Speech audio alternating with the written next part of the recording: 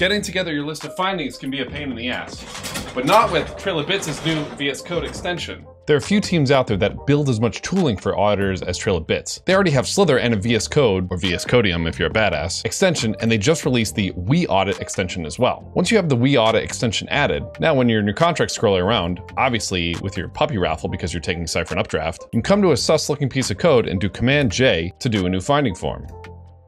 Name it, and now your VS Code will highlight it red, and in your TrailofBits side panel, you'll have a new finding in a whole list of findings that you can actually now go through, give it a severity, difficulty, type, description, exploit scenario, recommendations, and anything else you might need. Once you've saved it now, any other exploit that you highlight or mark will now get added as a new finding, and you'll have a whole list of findings right in your VS Code tab. Now, just having a list here is nice, but there's even more functionality that will allow you to put DM for audit in your bio. If you toggle a view to just the bug mode, you can actually click this little GitHub link, which will pop open an issue right in the repo with everything that you've written so far. And then additionally, oftentimes when you're doing a competitive audit, you actually need to link to the GitHub repo itself, and that can be a huge pain in the butt because we're lazy. What you can do with WeAudit is you can just right click, copy permalink, audit repository or client repository, and then boom, you have that link right from the repo that you can paste into the competitive audit platform. So is this tool dope? Yes. Should you use this tool? Yes. Why did they name this with the same format as WeWork? I'm not sure. But in any case, go ahead, get froggy and try this out.